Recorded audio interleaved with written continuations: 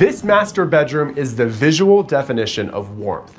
The overall design objective was to draw you in so much that you'd never want to leave.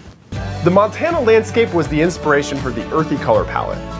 I used the pink color Spiced Cider from HGTV Home by Sherwin-Williams on the walls. It's from the Timeless Beauty color collection. I've brought in lots of rustic brown tones and a complementary green-gray color that's picked up on the rug and in other touches around the room. The overall effect is super warm and cozy, almost like a country cabin.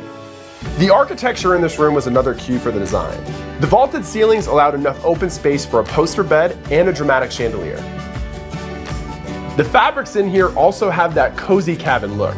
There's custom-made wool window treatments, plaid pillows on the bed, and a linen comforter that has that perfectly casual but also elegant look. To give this room that lived-in look, which really helps elevate all of its warmth, I added tons of texture. There's a leather and brass armchair paired with a tree trunk side table, a metal and weathered wood dresser, concrete plant stands, and even rustic frames for the artwork. And since this is the master suite, it deserves its own private outdoor space.